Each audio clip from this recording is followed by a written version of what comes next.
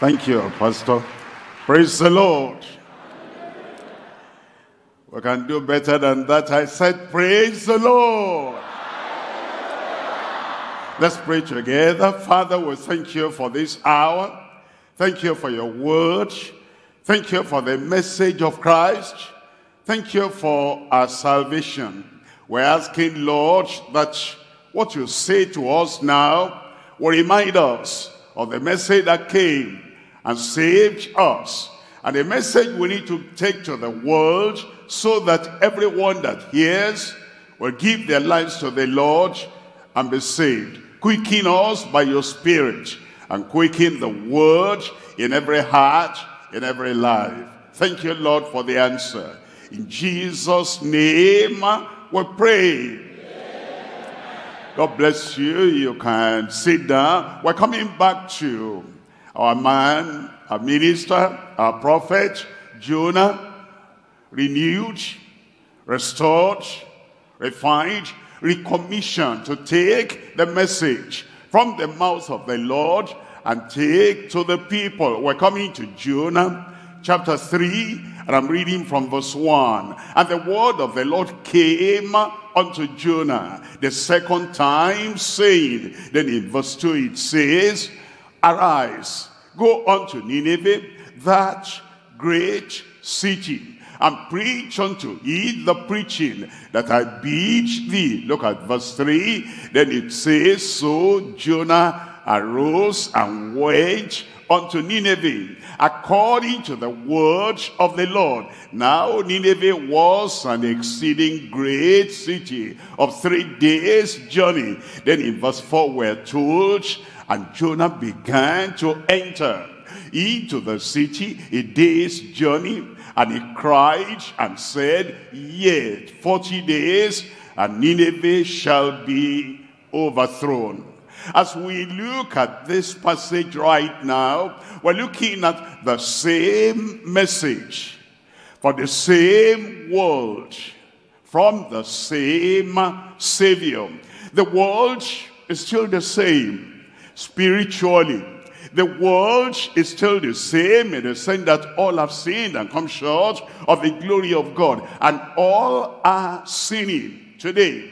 The world at large, and they have come short of the glory of God. When Christ was here, John reminded us, for God so loved the world that he gave his only begotten Son, that whosoever believeth in him shall not perish but have everlasting life. And the world is still loved by the Lord, that still today God still so loves the world. He has given his only begotten Son so that we will go and tell the world, and as the people believe, they will have everlasting life. They will not perish. And he's giving us the same calling, the same Savior, saving the same world, the same kind of world, and giving us the same message that will reach out to them. We're looking at 3 points in this message. Number 1, the source of mercy for the sinner's salvation. Number 2, the sacrifice of the mediator for our salvation. And number 3, the substance of the message of salvation. Let's come to number 1. Number 1, we're looking at the source of mercy for the sinner's salvation. As we look at Jonah chapter 4, reading from verse 2, Jonah said, I pray thee, he prayed unto the Lord and said, I pray thee, O Lord, was not this my saying when I was yet in my country? Wherefore, therefore, I fled before unto Tarshish, for I knew that thou art a gracious God and merciful.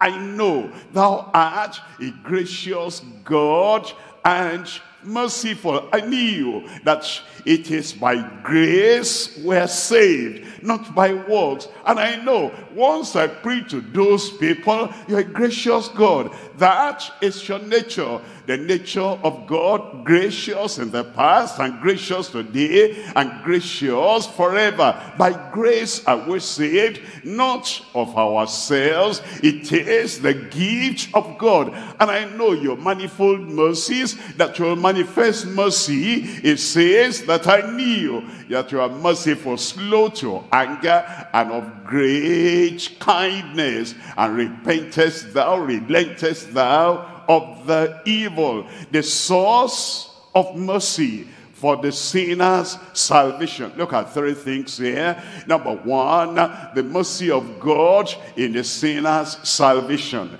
Number two is the ministration of grace for the soul's salvation. Number three, the might of God on our sure salvation. Number one, the mercy of God in the sinner's salvation. Look at Ephesians chapter 2, and we're reading from verse 4. Ephesians chapter 2 verse 4. But God, who is rich in mercy, that's what Jonah was saying. He said, I knew. You saved those people.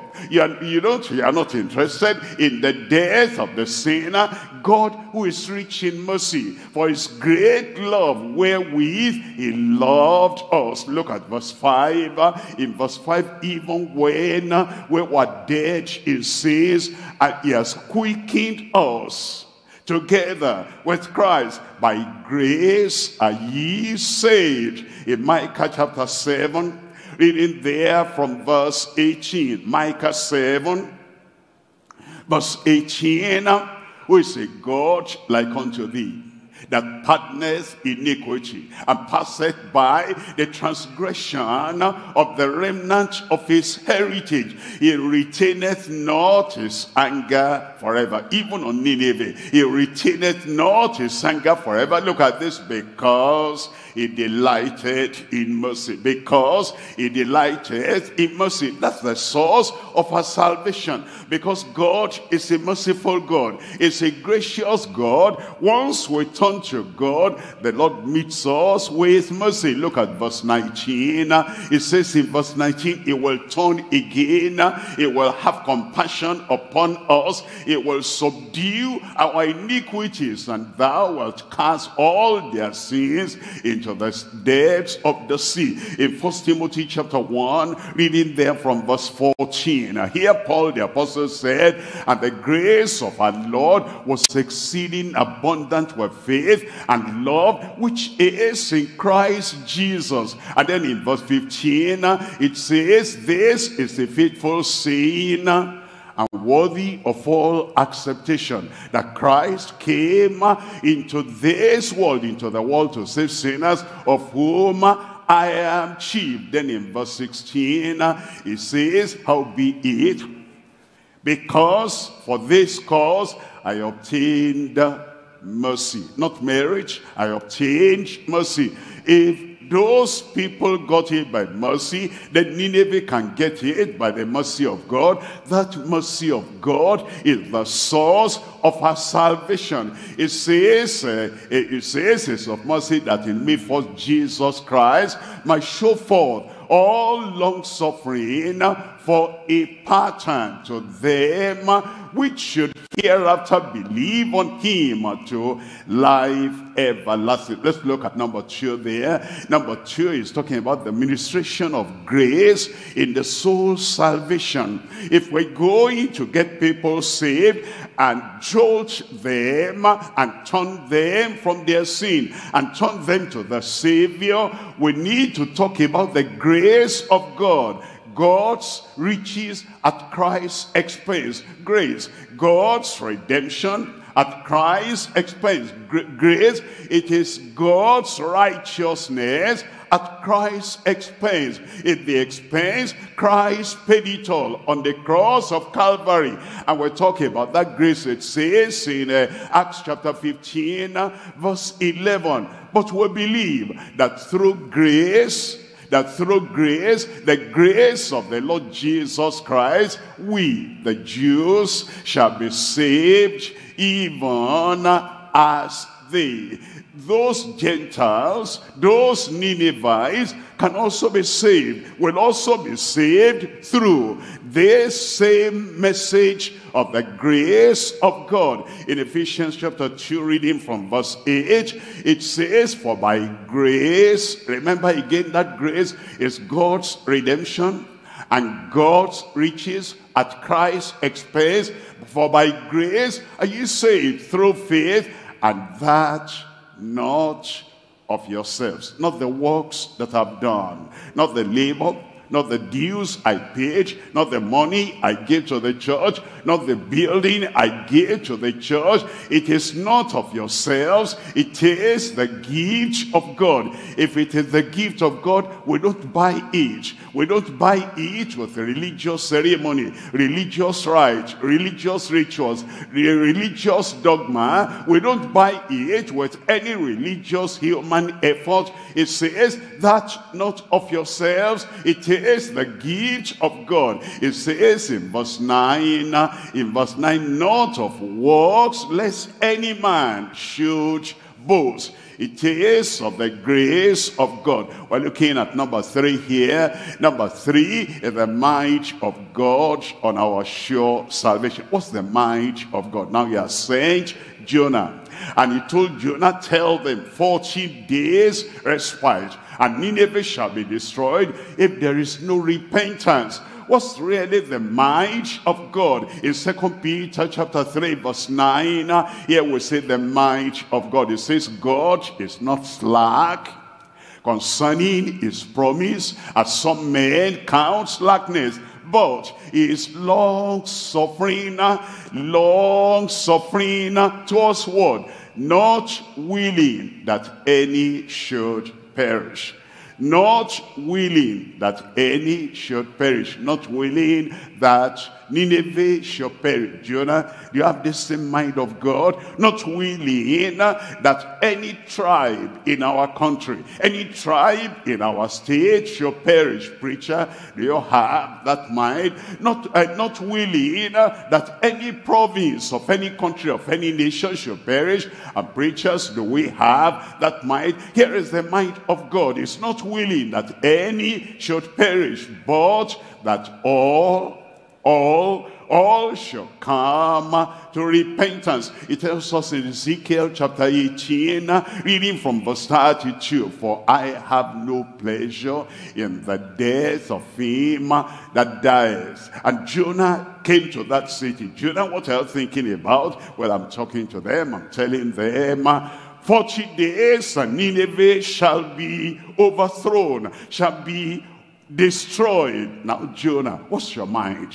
Well, I'm a prophet. I want God to prove me as a true prophet. I told them 40 days, just less than 6 weeks, and Nineveh will be overthrown. Well, the mind of God actually is sent you to warn them, so that they will think about their ways, and they will turn, and they will repent. And if they repent, the real mind of God will show us is not willing that anybody in Nineveh should be destroyed. Anybody in our congregation, anybody in our locality, anybody in our tribe, God is not willing that anyone should perish. For I have no pleasure in the death of him that dies, says the Lord God. Wherefore, turn yourselves and live ye. We will live in Jesus' name. Jeremiah chapter 18, I'm reading from verse 7. Jeremiah chapter 18 verse 7. At what instant I shall speak concerning a nation and concerning a kingdom, to pluck it up and to pull it down and to destroy it. Jonah should have read all these conditional promises, utterances of God in going to Nineveh. And he shouldn't have been offended, because God created all those Ninevites, anybody living on earth, Anybody living in your neighborhood, anybody living in your tribe or in other people's tribes. Those tribes may be different from our tribe. Their peculiarities will be different from our own peculiarities. And their focus in life may be different. And they may rub us the other way. We may not be happy with them, but we must remember that all these people, whether they are near or far, whether they are like us or not like us, whether they look like us or not, whether they dress like us or not, all these creatures were created by God. And because they are the offspring of his hand, he doesn't want anyone to perish. Therefore he says, at what instant I shall speak concerning a nation or concerning a kingdom, to pluck up and to pull down and to destroy it. Look at verse 8. If that nation against whom I have pronounced, I had given what looks like the final sentence, if that nation turn from their evil, I will repent, I will relent, I will change my mind of the evil that I thought to do unto them. That's the reason why God used his prerogative and his love and his compassion and his mercy. When he saw that those people turned, that's what he was after. They were wicked. Because of the wickedness, you'll be destroyed within 40 days. And now they looked at it and they dropped the wickedness in their hand. That's all God is looking for. And that's why he forgave them. And we're looking at Romans now chapter 10. We're reading from verse 9. Romans chapter 10. We're reading from verse 9. It says that if thou shalt confess with thy mouth the Lord Jesus, and shall believe in thine heart that God has raised him from the dead, thou shalt be saved. In any community, in any tribe, in any nation, in any denomination, in any church circle, in any religious circle, if that individual will confess with his mouth the lordship of Jesus and shall believe in his heart that God has raised him from the dead, that person will be saved. Look at verse 10.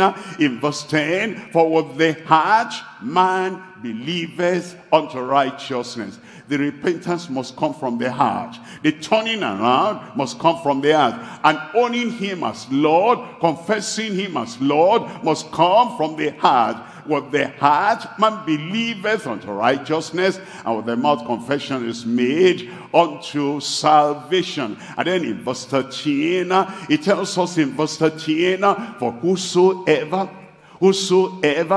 anywhere, in whichever land, in whichever nation, even in Nineveh, whosoever shall call upon the name of the Lord shall be saved. I pray as you go forth and you present the clear message of repentance, of forgiveness, of regeneration, of conversion, of salvation to people anywhere, everywhere, the Lord will turn their hearts unto himself in Jesus' name. Amen. We come to point number 2 here now. Point number 2, the sacrifice of the mediator for our salvation. The sacrifice of the mediator for our salvation. We're looking at 1 Timothy chapter 2 verse 3. It says, for this is good and acceptable in the sight of God our Savior. And then in verse 4 it says, who will have all men to be saved. No partiality, no discrimination, no setting apart days. God has not ordained anyone for destruction, anyone for hell, anyone to be lost forever and ever. The sacrifice of Christ is not a limited atonement. It is a universal atonement that is for everyone. It is not for the Jews, it's also for the Gentiles. It is not for the elect, it is for everyone who will have all men to be saved and to come unto the knowledge of the truth. Then it tells us in verse 5, it says, for there is one God and one mediator between God and men, the man Christ Jesus. Verse 6 now tells us, who gave himself a ransom for all, Jews and Gentiles, a ransom for all. Jerusalem and Nineveh, he gave himself for all to be testified in good time. We're dividing this to 3 parts. Number 1, the sacrifice of the mediator is for all sinners. Number 2, the suffering of the Messiah is for all souls. Number 3, the supplication of the Master is to make all saints. Number 1, the sacrifice of the mediator is for all sinners.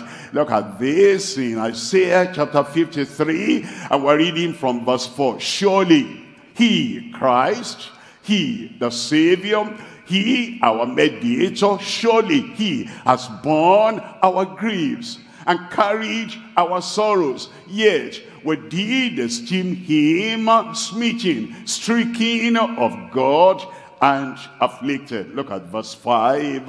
It says, but he was wounded for our transgression. He was bruised for our iniquities. The chastisement of our peace was upon him, and with the stripes we are healed. Amen then. Now, when you said our transgression, who are the ours there? When it says we, who are the we there? Look at verse 6. In verse 6, it tells us all.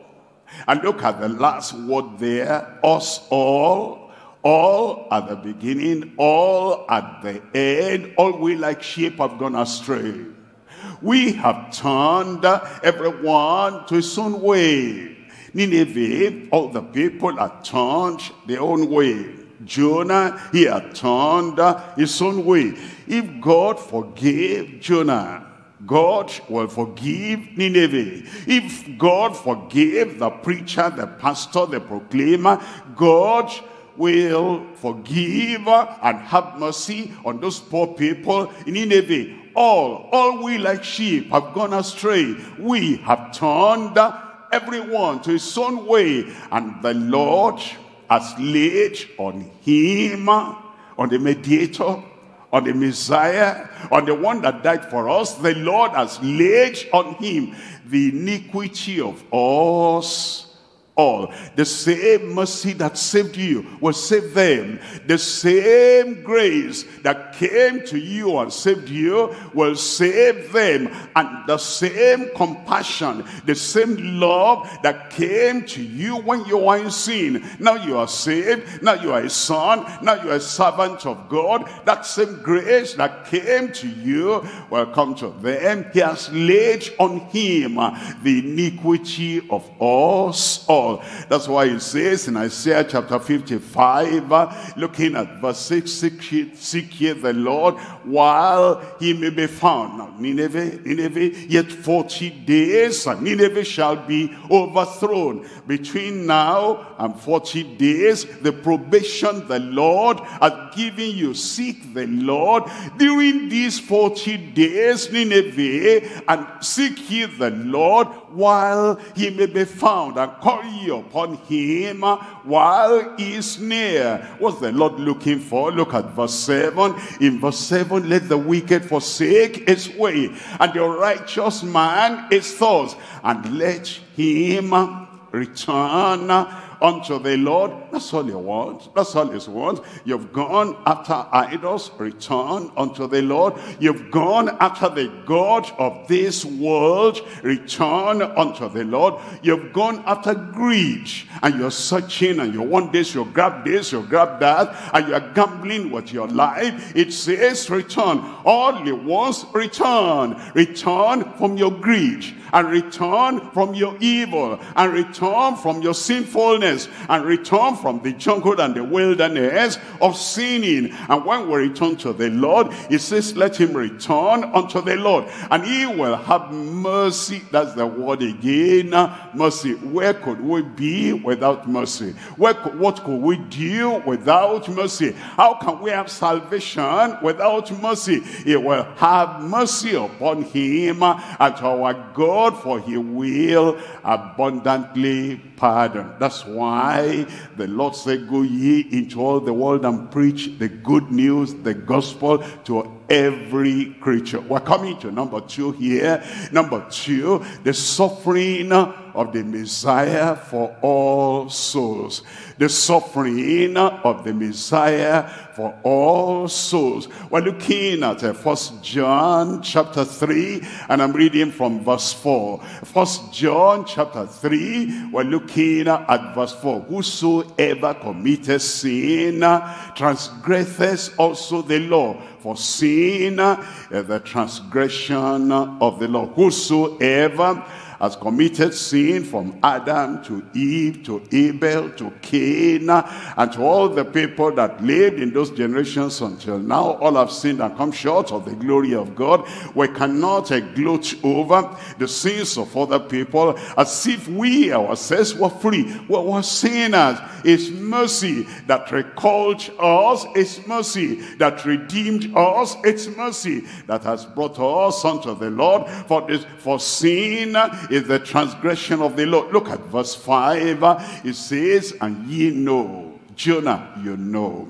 And preacher, you know. Paul, John, James, Peter, you all know. And we ought to know. And ye know that he was manifested to take away our sins. He didn't come to condemn us. He didn't come to judge us. He didn't come to say, here is your limit, you are gone. No, we know that he was manifested to take away our sins. And in him is no sin. John chapter 3, and I'm reading from verse 14. John chapter 3, we're looking at verse 14. And as Moses lifted up the serpent in the wilderness, even so must the Son of Man, that's the Messiah, that's the mediator, even so must the Son of Man be lifted up. Why? In verse 15, that whosoever believers in him should not perish. So simple, so straightforward, that whosoever, anytime, anywhere, in any nation, that whosoever believers in him should not perish but have eternal life. We have it. Eternal life, we have eternal life. But I'm not going to a Pentecostal church, whosoever believeth in him. But I'm not going to the best, gracious, loving church in town. That's not your problem. Your problem is your choice. Your choice, personal, that whosoever, anywhere you live, anywhere you go, that whosoever believeth in him should not perish. Congratulations, you will not perish. As we believe on the Lord Jesus Christ, we have eternal life. Look at verse 16. In verse 16, for God so loved the world that he gave his only begotten Son, that whosoever believeth in him will believe now. We keep on believing, and we don't turn away from our faith in Christ. We keep on believing. Believers in him to the last moment and the last hour should not perish but have everlasting life. We're looking at number 3 here. Number 3, the supplication of the master is to make all saints. We're coming to Hebrews chapter 7, and we're reading from verse 25. Hebrews chapter 7, reading from verse 25. Wherefore he is able also to save them to the uttermost. Whatever your trial, whatever your temptation, whatever your territory, wherever you are coming from, whatever your weakness, God is able. Christ is able. With all those trials, all those temptations, and all the things that come across your way, wherefore he is able also to save them to the uttermost that come unto God by him, seeing he ever liveth to make intercession for them. Do you often remember that Christ, the Savior, is making supplication, making intercession, prayers for you? Christ is praying for me. I said Christ is praying for me. I thought you say it by yourself. For yourself. And you believe that Christ is praying for you, and his prayer for you will not be in vain in Jesus' name. Anytime you face temptation, anytime you face trial, anytime you face difficulty, and you say, how am I going to go out of this? Remember, Christ is praying for you. And Jesus said, Father, I know you hear me, and you hear me always. Look at verse 26. In verse 26, it tells us, for such an high priest became us, who is holy, harmless, undefiled, separate from sinners, made higher than the heavens. And his prayer for you, for me, for us all will be answered in Jesus' name. Look at 1 Thessalonians chapter 4. We're looking at verse 7. 1 Thessalonians chapter 4, verse 7. Here he tells us, for God has not called us unto uncleanness, but unto holiness. That's what God has called us to. And that's what Jesus is praying for. And Jesus will confirm it in every one of our lives in Jesus' name. His prayer can make us saints. His prayer can make us sound and healthy. His prayer can make us sanctified, steadfast, solid, and stable. And I pray the prayer of the Lord Jesus Christ will bring saintliness and holiness out of your life in Jesus' name. We come to point number 3 now. Point number 3 is the substance of the message of salvation. The message of salvation will go out, and God said unto Jonah, and he said, go preach that same preaching that I bid thee. Let's look at that, Jonah chapter 3. We're reading from verse 1. And the word of the Lord came unto Jonah the second time, saying, look at verse 2. In verse 2, arise, go unto Nineveh, that great city, and preach unto it the preaching that I bid thee, the preaching I gave you, the preaching I commanded you, and the preaching I told you, go tell them.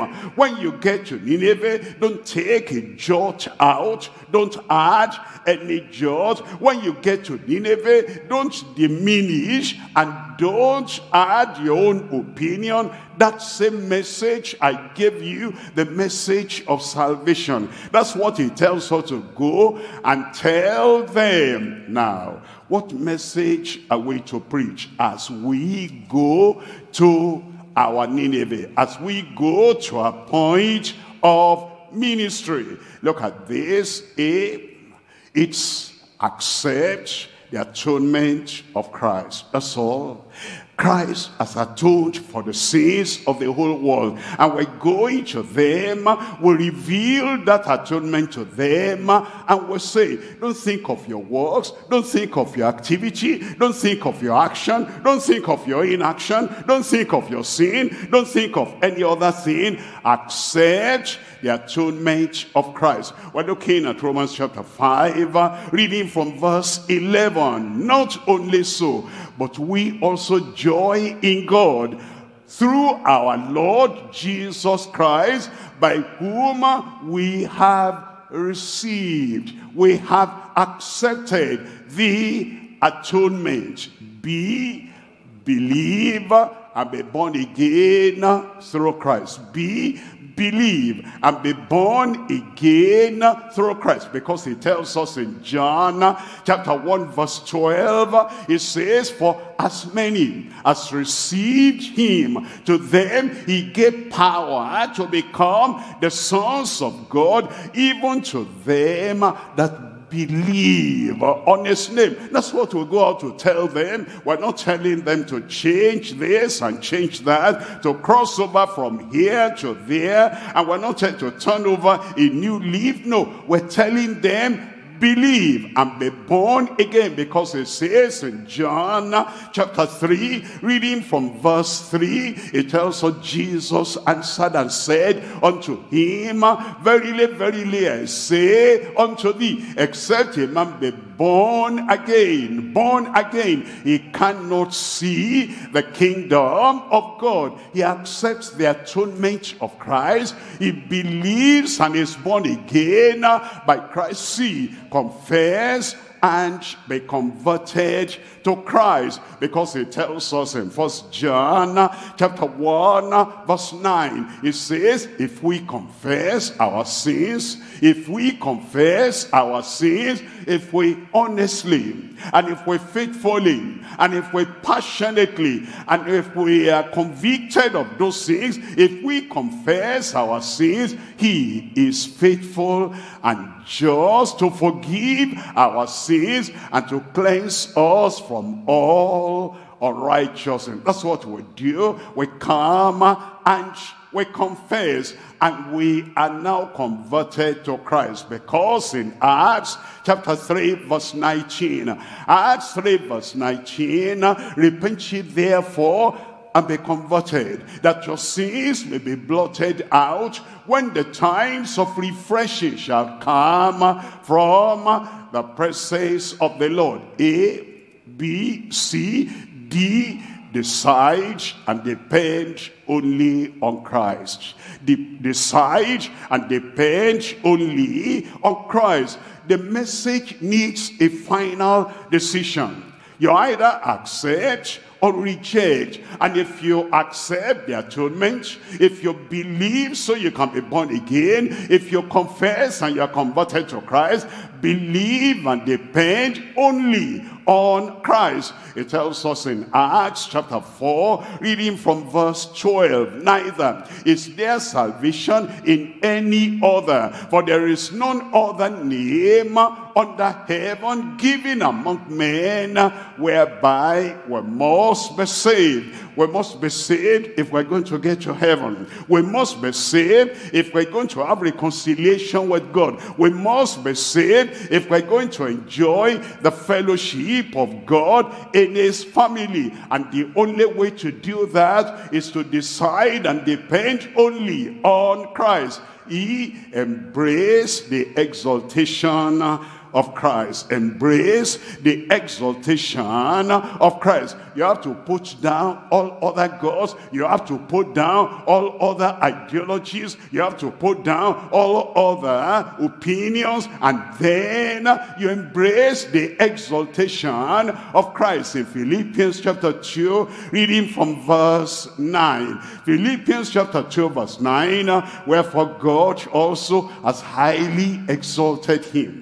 God, the God of heaven, the Father of heaven and earth, and the Father of our Lord Jesus Christ, has highly exalted him and given him a name which is above every name. Look at verse 10, that at the name of Jesus, every knee shall bow, of things in heaven and things on earth and things under the earth. And then in verse 11 it says that every tongue should confess that Jesus Christ is Lord, to the glory of God the Father. To be saved, then, you need to understand that all the angels are lower, all the men are lower, and there is no salvation, there's no way of salvation in any angel and in any man, in anybody, like the founder of any religion, the founder of any denomination, in Moses, in Joshua, in David, in Elijah, in Elisha, in Isaiah, in Jeremiah, in Ezekiel. There is no salvation in Peter, Paul, or John. Christ, and Christ alone, has been highly exalted, that now you will confess with your mouth, believe from your heart that Jesus is your Lord, to the glory of the Father. Follow the footsteps of Christ. You want to be saved? Look at Christ. Looking unto Christ, the author and the finisher of our faith. And as you understand that Christ is the only name recognized in heaven for salvation, and is the only life led to the glory of God, you follow the footsteps of Christ. In 1 Peter, reading from chapter 2 and verse 21, for even hereunto were ye called, because Christ also suffered for us, leaving us an example that ye should follow his steps. Ye should follow his steps, and then ye grow in the grace of Christ. What brought us in is what will keep us in. The grace of God brought us into the kingdom, and it is that same grace of God that will keep us in the kingdom. It tells us in 2 Peter chapter 3, and we're reading from verse 18. 2 Peter chapter 3 verse 18, but grow in grace, and in the knowledge of our Lord and Savior Jesus Christ. To him be glory both now and forever. And the whole church said, Amen. We have the grace of God. We recognize the grace of God. We're called through the grace of God. We're converted through the grace of God. It's of grace and not of works that we are saved. And now we grow in the knowledge, in the understanding, in the appreciation of that grace of God. Each hope of heaven through Christ. Hope of heaven through Christ. You ask somebody, when you die, where are you going to? He says, I'm going to heaven. How could you say that so confidently? Because I go to church every Sunday. Is that so? Because I pay my tithes and offering. I'm going to heaven because I've done this, because I'm doing that. You understand? Our hope of heaven is only in Christ. You are not as perfect as an angel, and you're not as perfect as perfection as demanded. If you get to heaven, it's only through Christ is the forerunner. And when you hide yourself in him and say, nothing in my hand I bring, simply I cling to the cross, Christ, and Christ alone could save me. Hope of heaven through Christ. We're looking at 1 Corinthians chapter 15 and verse 19. If in this life only we have hope in Christ, if in this life only for healing and for prosperity and for success and for provision, if in this life only we have hope in Christ, we are of all men most miserable. Our hope of getting to heaven is in Christ. In 1 Peter chapter 1, and I'm reading from verse 3, blessed be the God and Father of our Lord Jesus Christ, which according to his abundant mercy,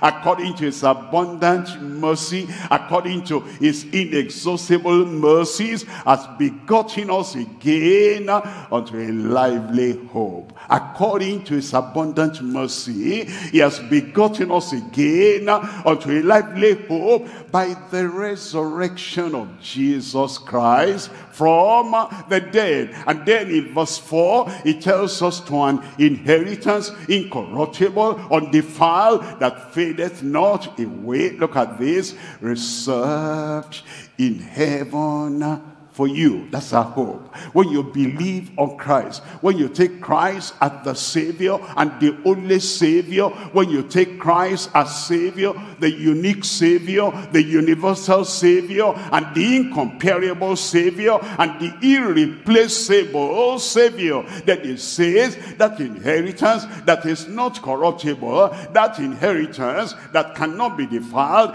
that inheritance that will not fade away, is reserved in heaven for you. And then in verse 5, who are kept by the power of God through faith unto salvation, final salvation, unto salvation, eternal salvation, ready to be revealed in the last time. I imputed with innocence through Christ. The impartation and the imputation of the righteousness of Christ. That's our salvation. We cannot bring a filthy rags, a self-righteousness unto God and say, God, look at this one, friend. How comest thou here, not having the wedding garment? Take him and throw him out. We must have the garment, his own garment, the robe of righteousness that is washed and cleansed and made white in the blood of the Lamb, imputed with innocence through Christ. We're looking at Romans. I'm looking at chapter 4. Romans chapter 4. We're looking at verse 8. Blessed is the man to whom the Lord will not impute sin. Blessed is the man that knows that our redemption, our salvation is in Christ, and then he throws away his own self-righteousness and he takes on the righteousness of Christ. Blessed is that man to whom the Lord will not impute sin. And then he tells us in verse 11, and he received the sign of circumcision, a seal of the righteousness of the faith which he had, yet being uncircumcised, that he might be the father of all them that believe, though they be not circumcised, that righteousness might be imputed.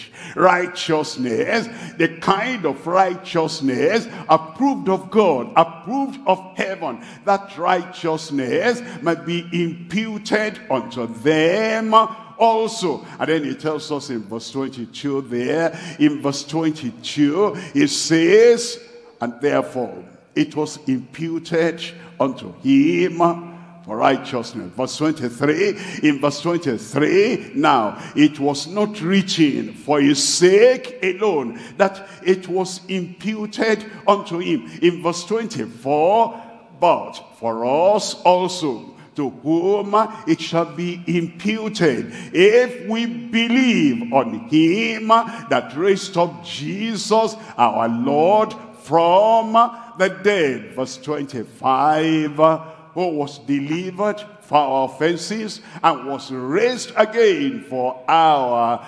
justification.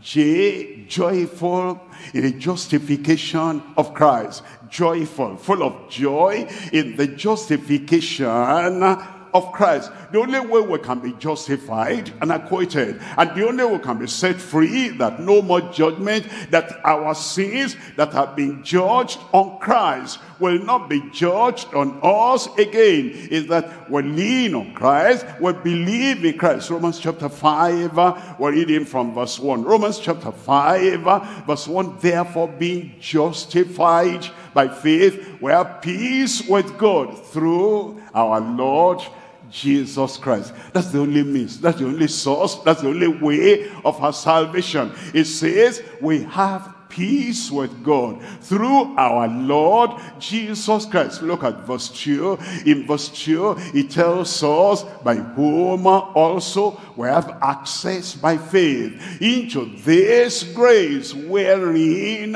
we stand and rejoice in the hope of the glory of God. We rejoice in the hope of the glory of God. Now, we are kept by the kindness of Christ. We came in by his grace. We are kept by the kindness of Christ. It tells us in Ephesians chapter 2, reading from verse 7. Ephesians chapter 2, verse 7, that in the ages to come, he might show the exceeding riches of his grace in his kindness towards us.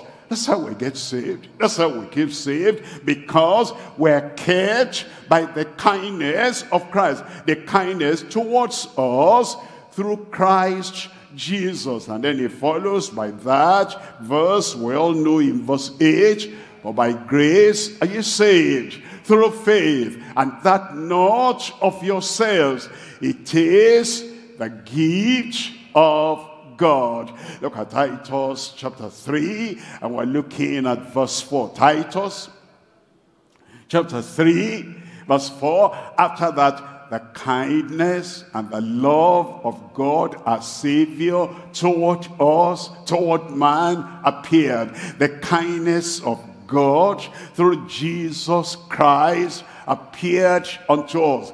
That's how we get saved. Liberated by the love of Christ. Liberated by the love of Christ. We need to assure the people we're preaching to that as they get saved, they're not liberated in their own strength, in their own power, by their own trial, by turning over a new leaf. They're not liberated because I do this, I stop doing this, I stop doing that. We're liberated by the love of Christ. In 2 Corinthians chapter 5, we're reading here from verse 14, for the love of Christ, for the love of Christ constraineth us, because with us judged that if one died for all, he died for all, then we're all dead. Because it is that kindness, and it is that love, it is that liberation that has set us free. And then the result of that is in verse 17. In verse 17, therefore, if any man liberated by the love of Christ be in Christ, he is a new creature. Old things are passed away, and behold, all things are become new. It's the liberation of Christ by his love that makes all things new in our lives. And in verse 21, it says, for he has made him to be sin, to be the sin offering for us, who knew no sin, that we might be made by that love of Christ, we might be made the righteousness of God in him.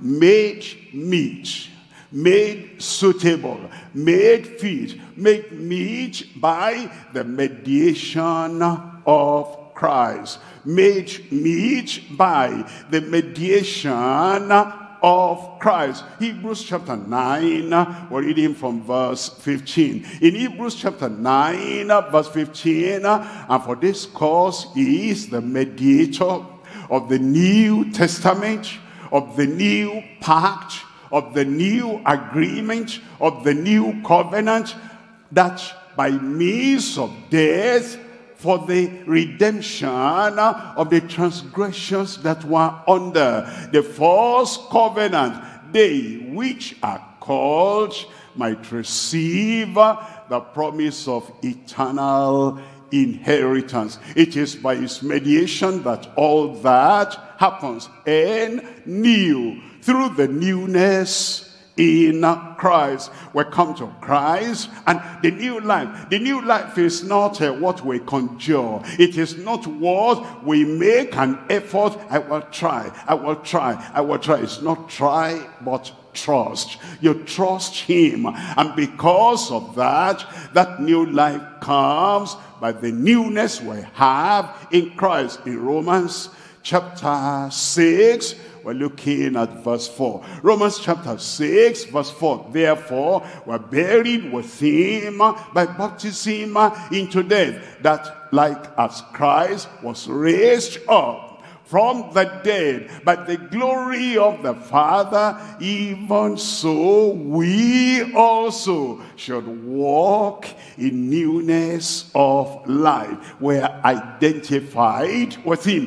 He took our place that we might come to his place. He gave up his life that we might receive his life. He gave up his freedom that we might become free in him. And now we are new by the newness we find in Christ. Oh, offered for ownership by Christ. We don't belong to ourselves anymore. We come into the kingdom. Our Savior who gave his life and who has given that life to us, now we now come to him and we offer ourselves to be totally owned by him, offered for ownership by Christ. We're looking at 1 Corinthians chapter 6, and we're reading from verse 19. 1 Corinthians chapter 6, we're looking at verse 19. It says, "Watch, know ye not that your body is the temple of the Holy Ghost, which is in you, and which ye have of God, and ye are not your own." Somebody comes to Christ. He understands now. He cannot use his hands like he wants. It doesn't belong to him. His feet to go anywhere that he likes, because they don't belong to him. His eyes, his ears, his mind, his brain, just for anything. He cannot carry his body now and carry it to their idol shrine. Don't you know now that your body is the temple of the Holy Ghost, which is in you, which ye have of God, and ye are not your own? In verse 20, it says, "For ye are bought with a price, the price of the blood of the Lamb. Wherefore glorify God in your body and in your spirit, which are God's." P, possessed of the peace of Christ. P, you are possessed now of the peace of Christ. The turmoil is gone. The confusion is gone. The harassment of the devil, the condemnation is gone. We now possess the peace of Christ. Ephesians chapter 2, reading from verse 14, it says, "For he is our peace, who has made both one and has broken down the middle wall of partition between us." In verse 15, it says, "Having abolished in his flesh the enmity, even the law of commandments contained in ordinances, for to make in himself of twain one new man, so making peace." And then in verse 16, it says,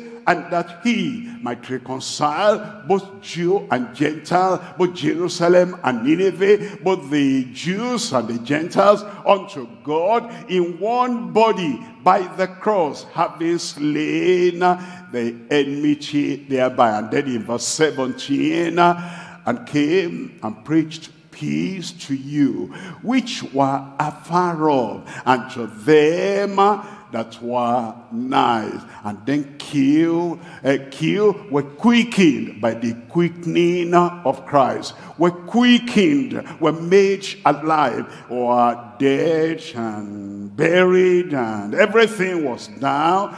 No sound, no movement. We could not move in the direction of the will of God because we were dead. But now Christ, the quickening spirit, came upon us and were quickened by the quickening of Christ. Ephesians chapter 2, reading from verse 1, and you are quickened who are dead in trespasses and sins. Look at verse 5. In verse 5, even when we are dead in sins, hath quickened us together with Christ. By grace are ye saved, are righteous through the redemption of Christ. Righteous through the redemption of Christ. In Romans chapter 3, we're looking at verse 23. Romans chapter 3, verse 23, for all have sinned and come short of the glory of God. Then in verse 24, it says, being justified freely. We don't pay anything. We don't pay with tears. We don't pay with agony. We don't pay with money. We pay nothing for salvation. He paid it all. Being justified freely by his grace through the redemption that is in Christ Jesus. Looking at verse 25, it says, whom God has set forth to be a propitiation through faith in his blood, to declare his righteousness for the remission, removal, and cleansing of sins that are passed through the forbearance of God. And then he tells us in verse 26, and he says, to declare, I say, at this time is righteousness, that he might be just and the justifier of him that believeth in Jesus, is saved through the sacrifice of Christ. Saved through the sacrifice of Christ. In 1 Corinthians chapter 5, reading from verse 7, 1 Corinthians chapter 5, verse 7, purge out therefore the old leaven, that ye may be new lump, as ye are unleavened. For even Christ, our Passover, is sacrificed for us.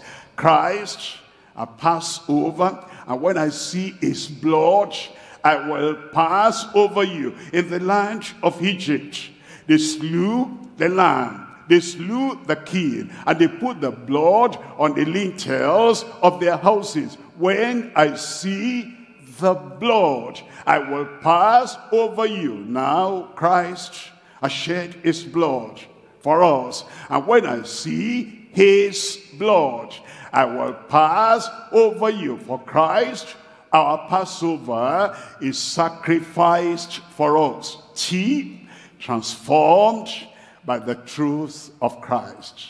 T, transformed by the truth of Christ. In John chapter 8, reading from verse 32, and ye shall know the truth with capital T.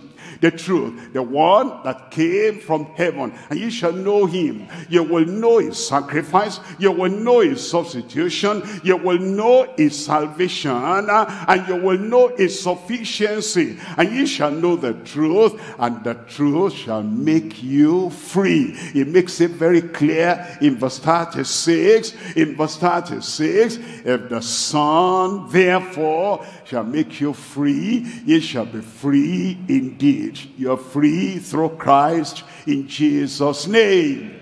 You upright through the upholding of Christ. He is the one that saves. He is the one that also upholds us. It says we're upright through the upholding of Christ. Hebrews chapter 1, we're looking at verse 3. Hebrews chapter 1, we're reading from verse 3, who being the brightness of his glory and the express image of his person, upholding upholding all things on earth, all things up, all things down, all men, all things, everyone, upholding all things by the word of his power, when he had by himself without the help of an angel, himself without the help of any human being, when he had by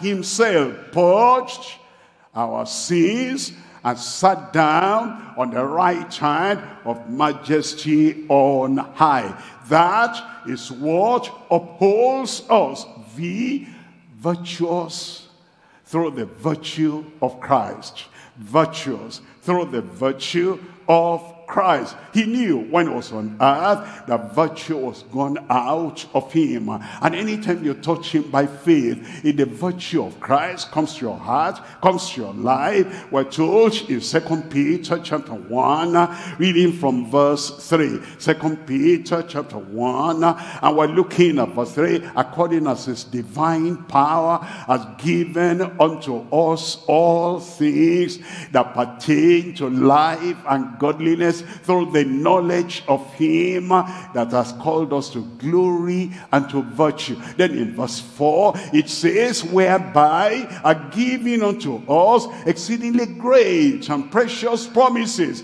that by these ye might be partakers of the divine nature, having escaped the corruption that's in the world through lust. We now live on the basis of his virtue, and we become virtuous. W, whitened by the washing of Christ. Whiting. He washes us and he makes us white. We're told in Ephesians chapter 5 verse 26. Ephesians chapter 5 verse 26, that he might sanctify and cleanse it by the washing of water by the word. That washing comes from him. That word comes from him, with the washing of water by the word. In verse 27 it says that he might present it to himself a glorious church, not having spot or wrinkle or any such thing, but that it should be holy and without blemish. Extract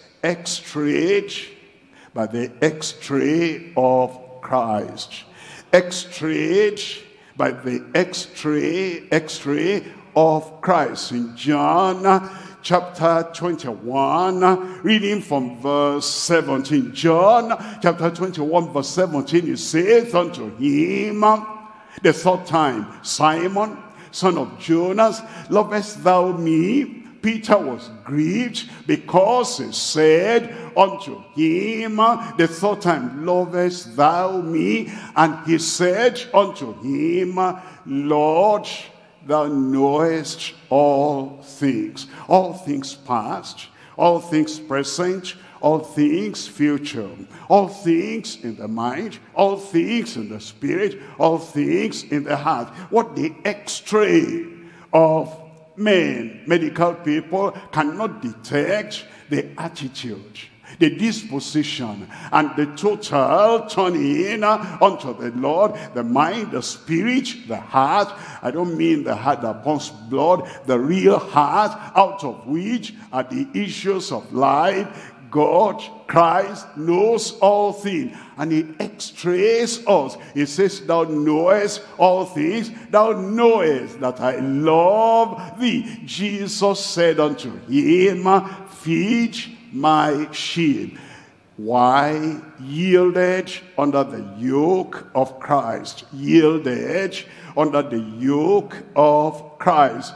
In Matthew chapter 11, reading from verse 29. Matthew 11:29, take my yoke upon you.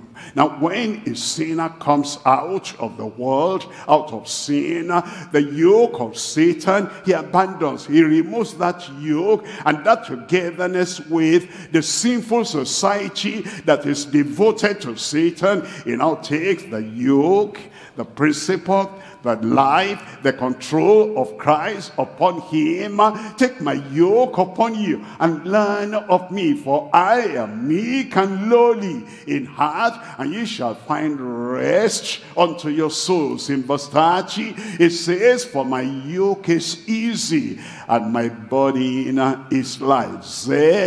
Zealous with the zeal of Christ. Zealous with the zeal of Christ. In the past, the sinner had been zealous for the things of this world, for the things that are temporal, for the things that are meaningless. Now he comes to Christ, and Christ has become his Savior, and Christ has become his all in all. Because of that, he takes on the zeal of Christ and is zealous of good works. All the time he had missed, all the opportunities he had missed in doing good, he says, now I'm in Christ, I have forgiveness, I have freedom. Now I'm in Christ, I'm built on the foundation. Now I am in Christ, I have the grace, I have the gift, I have the ability for goodness. And because of that, now with zeal he launches out like Paul the apostle, so that he can reverse, if possible, so that he can do for God now much more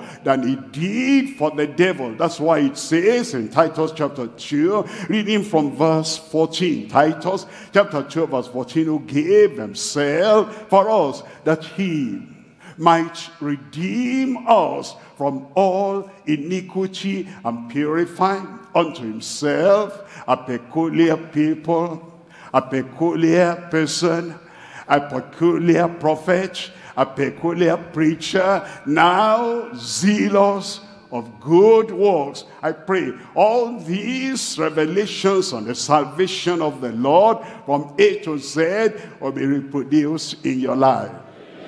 Reproduced in my life. Is by grace, and that grace to you is sufficient for you today.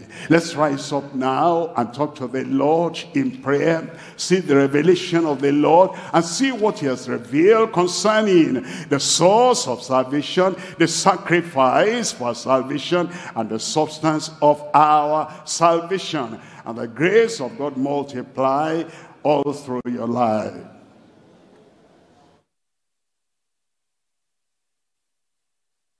Lord,